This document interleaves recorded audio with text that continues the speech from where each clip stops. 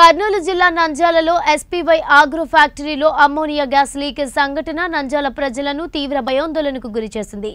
దీనిపై విచారణకు ఆదేశించిన జిల్లా కలెక్టర్ విచారణ తనిఖీల్లో భాగంగా S.P.Y ఆగ్రో ఫ్యాక్టరీకి ఎలాంటి అనుమతులు లేవని విచారణ కమిటీ అధికారులు తేల్చేశారు. అమ్మోనియా గ్యాస్ లీకేజ్ సమయంలో నంద్యాల వైపు గాలి వీచి ఉంటే భారీ ప్రాణనష్టం జరిగేదని అధికారులు అంచనా వేశారు. ఇప్పటికే అమ్మోనియా విషవాయు దాటికి పచ్చని చెట్లు మాడిపోగా బల్లులు, ఎలకలు, విషపురుగులు మృత్యువాత పడ్డాయి. అధికారుల అప్రమత్తతతో 2 గంటల్లోనే గ్యాస్ లీకేజీని అరికెట్టారు. ఈ గ్యాస్ లీకేజీ సంఘటనలో జనరల్ మేనేజర్ శ్రీనివాసరావు మృతి చెందగా మరో 4 క్షేమంగా బయటపడ్డారు. S.P.Y ఫ్యాక్టరీని ఎలాంటి అనుమతులు లేకుండా నిర్వహిస్తున్న యాజమాన్యంపై కఠిన చర్యలు తీసుకోవాలని పలు ప్రజా సంఘాలు రాస్తారోకోలు ఆందోళన చేశాయి. S.P.Y ఆగ్రో ఫ్యాక్టరీలో కార్మికులకు ఎలాంటి భద్రత లేదని, వారికి జీతాలు ఇచ్చే విషయంలో కూడా యాజమాన్యం నెలల తరబడి ఇవ్వకుండా వేధిస్తున్నారని వారు ఆరోపిస్తున్నారు. మరి 8 డిపార్ట్మెంట్లతో కూడిన ఒక కమిటీ ఏర్పాటు చేశారు.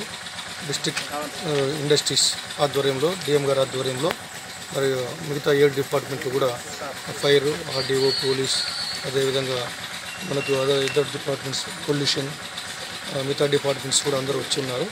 ఏపీఎస్సి దీంట్లో ముఖ్యంగా మరి ఎవరి శాఖకి సంబంధించి వాళ్ళు తనిఖీలు చేస్తున్నారు. అయితే ఇప్పుడు ప్రధానంగా అందరం కూడా మనకు ఇక్కడ ఇంకా కొంత ఉంది కాబట్టి ఒక 100 కేస్ అది దాన్ని డిజాల్వ్ చేసే ప్రయత్నంలో ఉన్నారు. దాన్ని టెక్నికల్గా ఇక్కడ నుంచి వచ్చారు.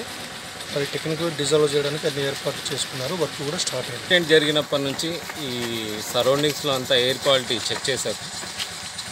అంటే 10 మీటర్స్ నుంచి మొదలుకొని 3.5 కిలోమీటర్స్ వరకు చేశాను. దాంట్లో వాల్యూస్ 27th నాడు ఎక్సీడ్ అయినాయి.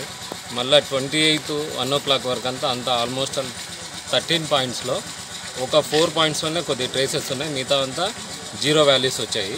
కాబట్టి అంత కంట్రోల్లో ఉంది. ఈరోజు ఇది డ్రైన్ అవుట్ చేసేటప్పుడు కూడా అన్ని ప్రొసీజర్స్ ఫాలో అవుతూ ఈవెన్ మా దగ్గర ఉన్న VOC మీటర్తో కూడా చెక్ చేస్తా. ప్రతి ఒక 5 మినిట్స్కి ఒకసారి చెక్ చేస్తాను. 0 లెవెల్ ఇండికేట్ అవుతా ఉంటేనే దాన్ని కంప్లీట్ డ్రైన్ అవుట్ చేస్తాం. ఫర్దర్ కూడా ఈ చుట్టూ ఈవెన్ అది స్క్రబ్ చేసిన వాటర్ని కూడా ఎక్కడైనా పడేస్తే మళ్ళీ ఇబ్బంది అవుతుందన్న ఉద్దేశంతో దాన్ని కంప్లీట్గా టోటల్ ఏదైతే అబ్జర్వ్డ్ సొల్యూషన్ ఉందో అది తీసుకెళ్ళి వాళ్ళ ఈటీపీలో ఉంది, అక్కడ వెళ్ళి న్యూట్రల్ చేసుకోవాలని చెప్పి వాళ్ళకి చెప్పాము, ఆదేశాలు ఇచ్చాము. తర్వాత ఫ్యాక్టరీ పరంగా, యాక్షన్ పరంగా ఈవెన్ ఈ ఇండస్ట్రీది ప్లస్ ఇటువంటిది ఇంతకుముందు దాని S.P.Y వల్ల కూడా న్యూసెన్స్ ఉందని వచ్చింది. దాని మీద కూడా రిపోర్ట్ పంపించాము. పైనుంచి పై అధికారులు ఏమి యాక్షన్ తీసుకుంటారో మనం వేచి చూద్దాం. ఎటువంటి చిన్న పొరపాటుకి తావు లేకుండా దీని మీద పూర్తి స్థాయిలో అధికారులందరూ కూడా పనిచేస్తున్నారు. ఇక్కడ కలెక్టర్ గారు, జేసీ గారు, SP గారు, మిగతా యంత్రాంగం అంతా కూడా ఇక్కడ ఉండి అన్నీ కూడా పర్యవేక్షిస్తున్నారు.